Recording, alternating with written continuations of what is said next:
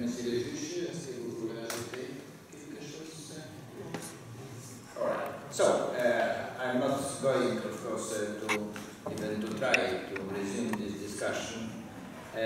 One or two observations.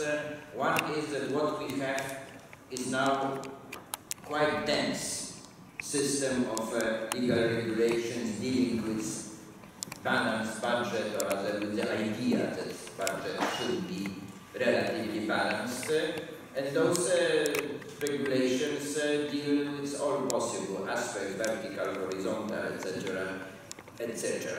While they may be quite useful in some situations, I still have sometimes an impression that they are to some extent at least based on a constitutional optimism. Namely, number one, on the assumption that if something is regulated on the constitutional level, this is sufficient to secure a sound economy, which is not always the case. And usually the problem is that the economy is not ready to follow constitutional rules because it may have its own rules which are superior to what is written in the constitutional document. And this may be one problem. And the other is what already was observed in the first intervention of Bertrand Moitié, namely the problem of sanctions.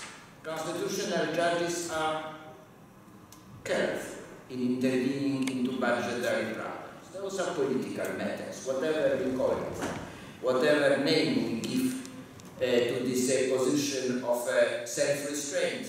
Still, this is a dangerous ground, this is a slippery ground, and the price may be very high, and then the Constitutional Court may be held responsible for a budgetary collapse of the state. So the problem of enforcement may be a little bit problematic, which makes, of course, this area more complicated. But what I would suggest for the end, particularly raising this suggestion similar to organize another round table, what we have not discussed today or tonight was the situation in which those mechanisms of balanced budget finally would not function, and the budget collapses, and then we have the bankruptcy of the state, which is, as we well know, I think Argentina experienced it already twice.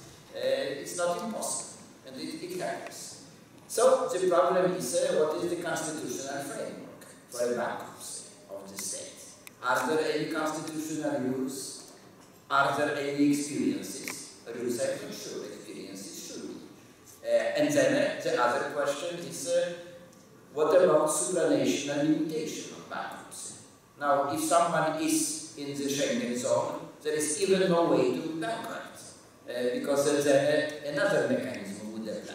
So we may have a quite rich and interesting set of problems to resume our discussions next year or in 2 years, only if Simila's budget will not collapse until that time. Thank you very much. Thank you for all these presentations, for all interventions.